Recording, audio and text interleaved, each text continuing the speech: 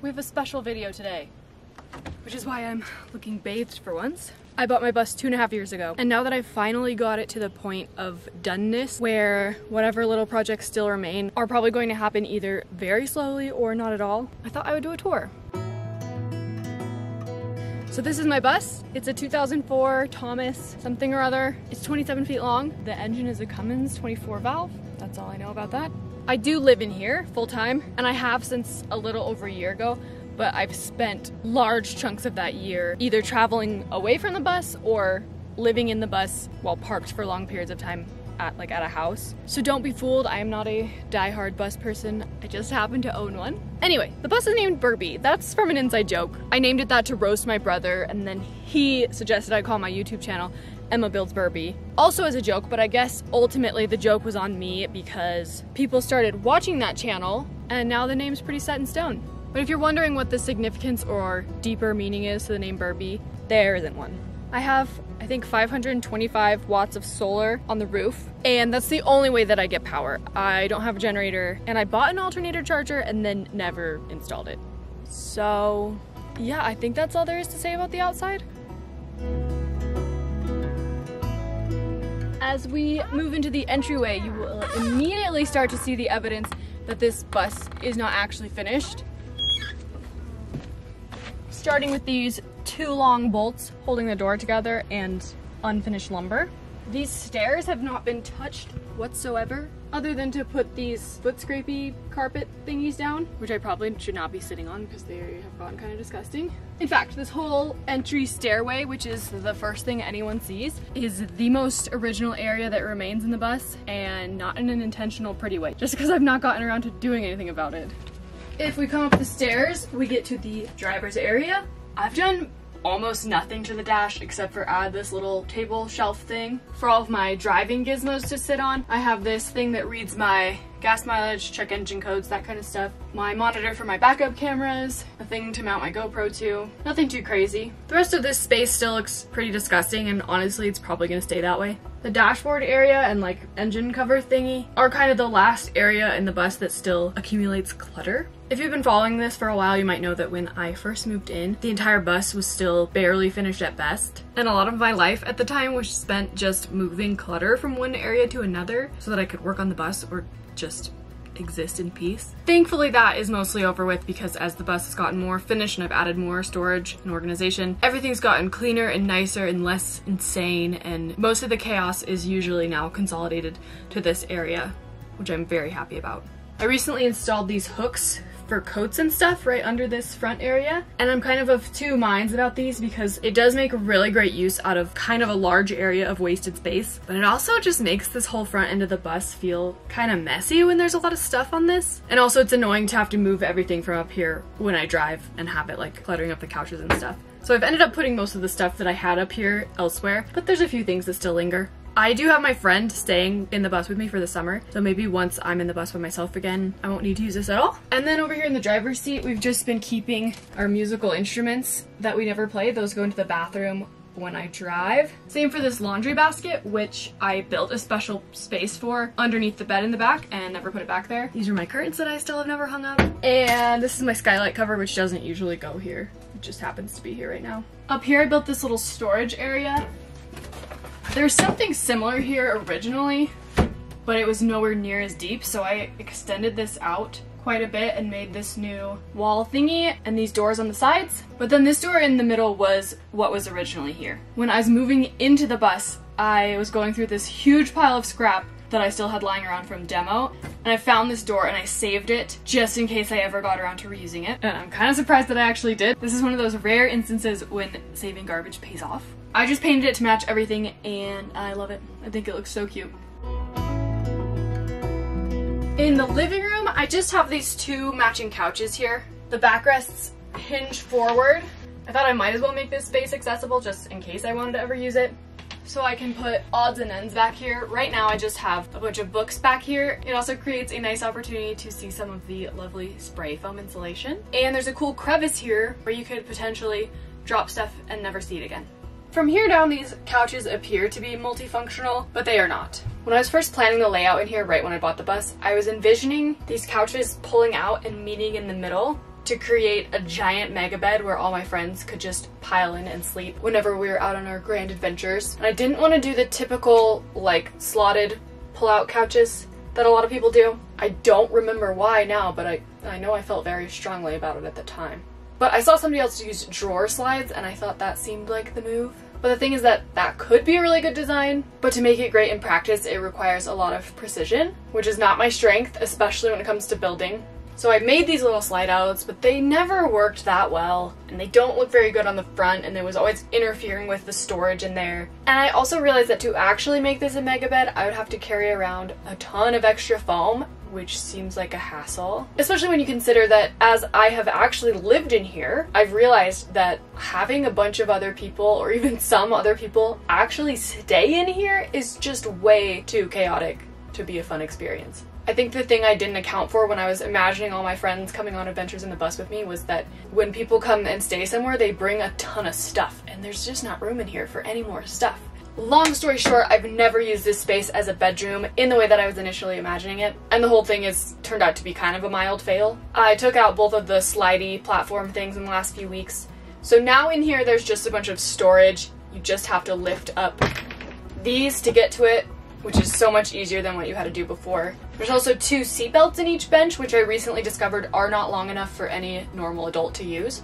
Back here I have these little ledges with outlets and space to store all of my little knickknacks. The last thing that I really would like to get done in here is to add pieces of trim in between the windows, and that about sums up the living room. Moving on to the kitchen / office space. This is the kitchen half. My countertops are MDF with epoxy. I wanted to do a sort of imitation terrazzo, and overall I'm happy with how they turned out. It's the kind of thing where I think I need to do more epoxy projects to make the learning curve worth my while, because I spent way more money and time on this project than I needed to. I had to do the epoxy twice because I effed it up the first time, but even with doing things in a uselessly expensive way and doing it twice, I think I still spent only maybe $400 on the whole project, both countertops, which I think is not too bad for this much countertop, especially one that I like as much as this one. But I still could have done it way cheaper and better. There's more than one video about the specifics of that project if you want to go back and watch. But when I first finished these the second time, I was really happy with how they turned out despite their flaws, and since then, maybe just because I've had more time to look at said flaws, maybe because the rest of the bus has gotten nicer and makes this look worse in comparison, but I've definitely been wishing that I hadn't half-assed the stuff that I half-assed the second time around, due to the fact that it was the second time and I was over it. But overall, I'm happy with the look of these countertops and how it kind of goes with everything else in the bus. I have this sink. It's small, but it's really deep, and it came with all these accessories like a drying rack and a cutting board that I thought were gonna be really awesome, and in reality I pretty much never use any of them. If I was gonna do it again, I'd sacrifice a couple more inches of counter space for a little bit wider of a sink, because it's really hard to rinse big items in there. And I wouldn't bother trying to find the perfect sink with all the accessories because, like I said, I don't use them. I have this 3-burner stove and oven, both of which I love. An open shelf up here with tea stuff and a candle and a plant that I'm rapidly killing. Some cabinets for all of my dishes, and then this pantry, which originally I wanted to be the cool slide out kind, but I ran out of time and motivation, so it's just a regular cupboard. There's not a ton of counter space in the kitchen, and my thought was that I would probably want to use the desk over here as extra counter space, but surprisingly, I don't ever really need to. There's actually quite a bit of space to work with over here, way more than in some of the apartments that I've lived in, and if I ever do need more space, I usually just end up setting stuff on top of the fridge.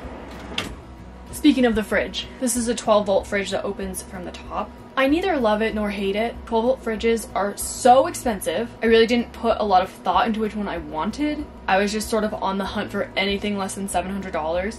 And then Set Power actually ended up giving me this, so that was really nice, and it works perfectly well. I'm not a huge fan of like digging around for stuff, but when you live in a bus, you gotta expect some things not to be perfectly convenient, I think. You know? If I was gonna do it again, I might just splurge for a better electrical setup and use a regular mini fridge, but I don't know.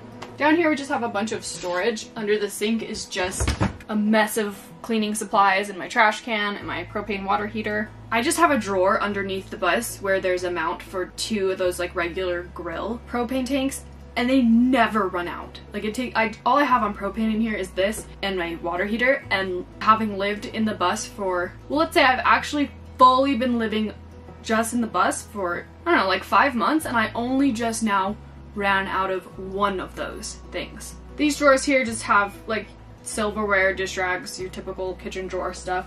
This giant drawer down here has like pots and pans and stuff like that. This handle is floppy because I ran out of the screws. Haven't been able to find another one, slash have been like too lazy to try very hard.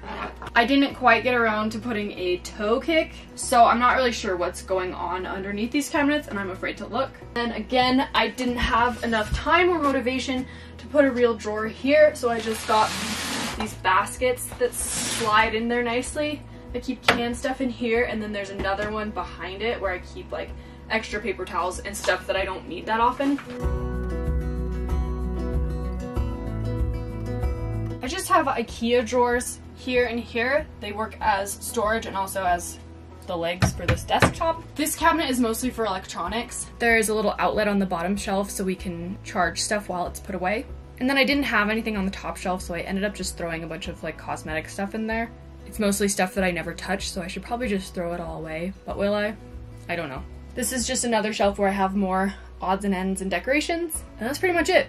It's really nice to just sit here and work and look out over the beautiful vistas or rest stops or whatever, you know?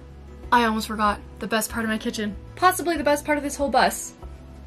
It's my skylight. I really like it when schoolies look very obviously like school buses, both inside and out, which is why I decided to keep all of my windows, even though school bus windows suck. And also one of the reasons why I did not even consider roof raise. The other reasons being that I am not tall and I can already stand fully upright anywhere in this bus. And the other reason was that it seemed really hard. But I do like having people over, and I am aware that the majority of people probably do not find this ceiling to be a very comfortable height. I think it's probably at the highest point, like just shy of 6 feet. So this skylight was my compromise. I figure the kitchen area is the place where the most standing is happening. Everywhere else you're either sitting or laying down or just not spending a lot of time there. So my brother helped me, rather I helped him. He did all of the work and the design. Install this skylight slash mini roof raise, and I love it. It brings so much light in, and like basically every time I encounter a tall person, I make them come in here and pretend to be cooking in here and tell me whether it's comfortable or not. And so far I have a 100% approval rate. I think the tallest person that's come in here is like 6'4" or something. So I'd say it was a success. And my brother is an engineer with the most exacting standards of perfection, so basically the opposite of me. So I've never had any problems with leaking. I don't anticipate ever having any problems with leaking. And it's just so pretty! Definitely the showstopper piece of the bus.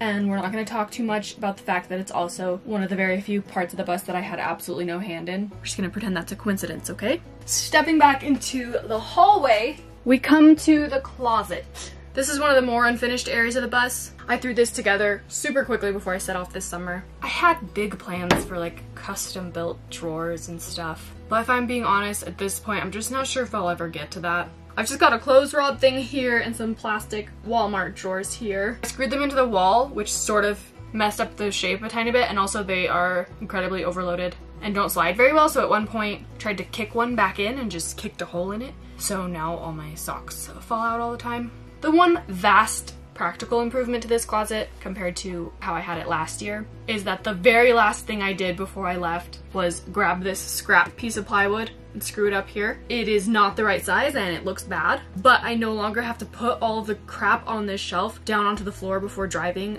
/ clean it all up after it inevitably flies off while I'm driving. And it really is the little things like that that make a big difference in the mental health insanity department, you know?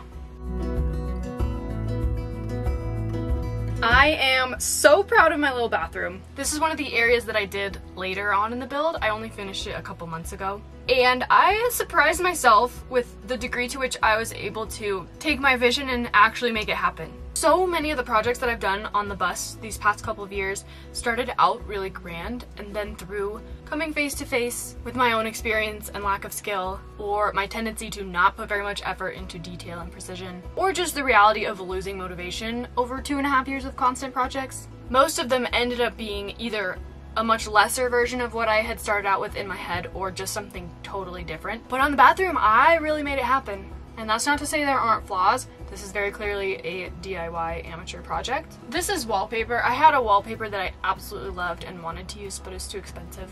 So I just put up plain white vinyl wallpapers from Amazon. It was $17 a roll. One roll covered the whole bathroom. And then I found some stencils and put them together into this pattern. Love how it turned out. I think it is just the perfect amount of weird for me. It's got a few layers of polyurethane on the top, and so far it's held up better than I expected. When I did this, there were people who were concerned about steamy showers making the wallpaper peel, and I don't know if those people have never taken a shower in the bus or if they just have way nicer bus shower setups than I do, but this bathroom has never gotten steamy and it probably never will.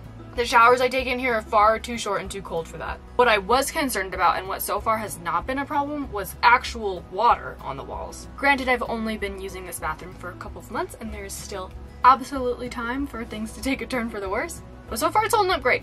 The toilet is another piece that I'm really proud of. Words I never thought I'd say. I set out with this shape in mind for the toilet, but at the point in the build that I got to making this toilet, I was both very tired and very familiar with my own abilities, or lack thereof. And I thought the chances of me getting this curve right and having this fit the way that I wanted it to were slim to none, but I pulled it off first try. I am pretty sure I gave myself carpal tunnel making like 70 cuts with the circular saw, but it turned out so much nicer looking than I expected, and it was worth it. This is just a composting toilet, and I'm sure most people already know this, but just in case there's anybody watching who's, you know, me a couple years ago, composting toilets are just a way to poop in one bucket and pee in a different bucket. There's nothing more to it than that. I assumed that there must be, because if you want to buy a composting toilet, they cost $1,000, but that's it, it's just a couple buckets. I have my pee thingy hooked up to my gray tank, and actually last year when this was just a bare plywood room, I had a fan that went through the floor and sucked out the poop fumes and deposited them outside, but I totally forgot to re-drill that hole when I tiled. So right now I no longer have that feature. Maybe I will get around to re-adding it someday. Last but not least, we have the bedroom. This is yet another space which I love. Honestly, I love this bus. It's been really shocking how much I've ended up loving being in this little space that's just me, you know? Every inch of this place, though it may be crooked and badly done in a lot of areas, it's me and it's mine, and it makes an actual really big difference to how I feel when I'm in here. Does that make any sense? I don't even know how to explain it. It's just a very rewarding element of this project that I was not really expecting. Anyway, we're talking about the bedroom. There's not much to say about this room. There's a full-size mattress in here, very comfy. The space in here is big enough for a queen-size mattress if you took out these little storage cubbies over here. There's a charger back here for phones, a little headboard, two little storage cubbies. I imagined a shelf here, sort of like the ones in the kitchen and the office, but we'll see if that ever happens. Our two doors back here, one here, one here, both of them still open. When I first got the bus, I was so happy to have those. I was just imagining lounging in bed with the doors open, looking at the view, and I've got to say, I've pretty much never done that. Maybe literally never. Okay, I was only doing this for the shots, but this is actually way nice. I should do this. But hey, true bus life has only just begun. Who knows what'll happen. Underneath the bed, I have a 75-gallon freshwater tank, 200 amp hour battery, 500 watt inverter, and a bunch of storage. Alright guys, thanks for watching my bus tour, and especially thank you to those of you who have had the incredible patience to so slowly watch me build the whole thing. I actually can't believe anybody stayed interested that long. Feel free to tell me what good of a job I did. Just kidding, but really. And I have left all of my tools at my sister's house. The plan is to not do any more building this whole summer. Bus shenanigans are the only thing I have on the agenda. So I will see you all in a week or two for some more of those. Forgo, give up everything that I